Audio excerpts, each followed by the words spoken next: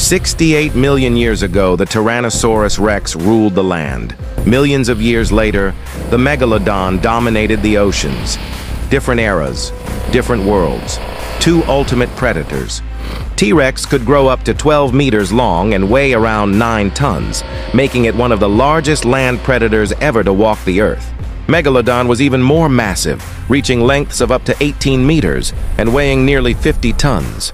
T-Rex had incredibly thick jawbones and powerful jaw muscles, built to crush solid bone with a single bite. Megalodon's jaws were wider and more flexible, lined with rows of giant serrated teeth designed to slice through prey.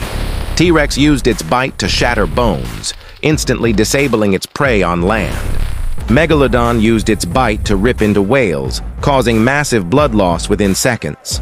Scientists estimate the T-Rex bite force at around 12,800 psi. This number may change as research methods continue to improve. Megalodon's bite force is estimated at up to 18,000 psi, making it one of the most powerful bites in history.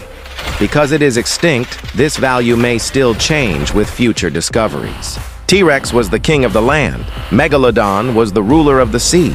They never met, but both were unstoppable. If you want to see more real-world predator battles, like and subscribe.